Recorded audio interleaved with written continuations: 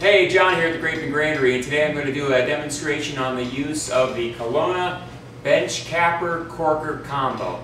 So we're going to start out first talking about how to use this model as a corker, and as the name suggests, it's a capper and a corker. So I've got some bottles lined up here. We've got it set up for corking, which is this mechanism here. We have a foot that you can pull out and adjust based upon the bottle height. So the first thing we're going to go ahead and do is we're going to go ahead and cork a bottle. So I've already set this corker up to accommodate this particular bottle height. You can see we place it in there. We're maybe a quarter to a half an inch below the corking die here. So again, if your bottle is not that height, you're going to want to raise or lower the foot just by pulling this plate out, putting it back in so that you have the right height. Then what we're going to do is we're going to take our cork, and I like to use the microparticle cork again, and we're going to pull down on this collar a little bit. That accommodates the cork to enter the chamber there. And then we're going to line it up so that when we pull this handle down, we want the center of our shaft here to line up with the center of the cork. As long as we have a good alignment, the cork's going to line up well with the top of the bottle, and it's going to go in very easily. So at this point, all we have to do is go ahead and pull the handle down or up all the way to that point to hear the clicking sound, pull the handle back, and we're pretty much set. Okay, so let's go ahead and we're going to cork one more bottle. And again, I've got this set up for this particular bottle height. Put the bottle under, and again, we want maybe a quarter to a half an inch distance between the top of our bottle and the corking die. We'll take our cork, and again, we're not really soaking these to soften them, just to lubricate them a little bit so they slide through the chamber a little easier. So we're going to push down on the little collar here, put the cork in, and we want to make sure that the center of our cork lines up with the center of the shaft there.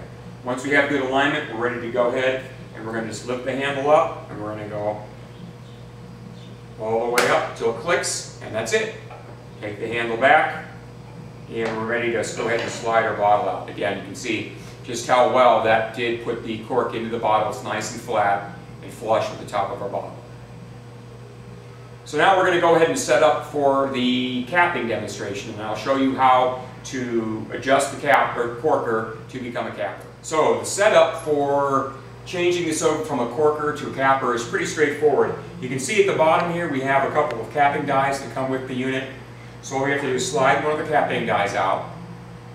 Then we're going to remove our top plate here, which is our corking plate. There's a little locking mechanism in the back, which you can't see, because I'm going to flip it around real quick. This prevents the corking mechanism from coming out. So I'm just going to push down on this with my finger, and it slides right out like that. Very simple. This back around again. Now you can see we have a corking die or corking shaft here. All we have to do is slide that out. So we'll slide this out like so.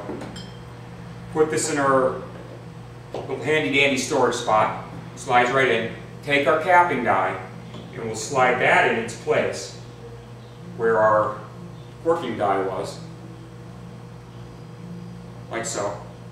And then we're ready to go ahead and cap. The only thing we have to do now is just adjust the height for our bottle. So we'll slide out our plate, and then we just need to estimate approximately where we need to be to accommodate our bottle height, probably right about there.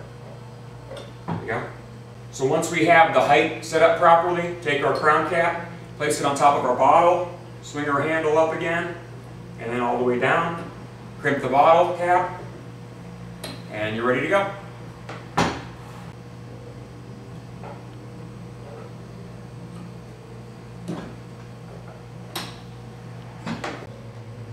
So if you have any questions about this particular item or any other item that we sell, don't hesitate, give us a call. You can also find us online, www.thegrape.net, and thanks for watching.